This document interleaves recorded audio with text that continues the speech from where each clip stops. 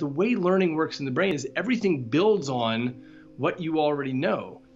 So just as an example, if you and I were learning how to fly a B-212 helicopter, you might think about it in terms of like, oh, okay, I get it. This is sort of like a motorcycle. I lean this way. And I might think about it in terms of a horse. Like, okay, yeah, I grew up riding horses, so here's how I do it, and here's how I think about it.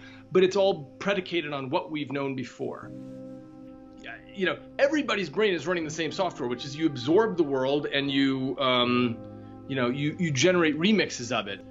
I mean, Henry Ford said, I invented nothing new. I merely took the advances of all the people before me and I just assembled it into a new package. And that's, of course, what Musk is doing. Because there actually, weirdly, there is no such thing as a thought out of the blue.